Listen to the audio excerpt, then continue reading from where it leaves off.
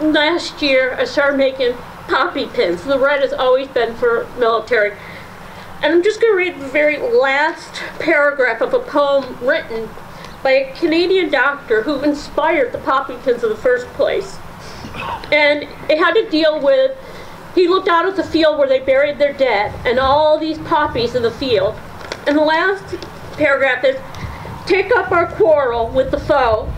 To you from failing hands we throw, the torch be yours to hold it high. If ye break faith with us who die, we shall not sleep, though poppies grow in Flanders Fields. I can never read the end of that poem without tears. And for me, that also applies to our police officers. Yeah. So many.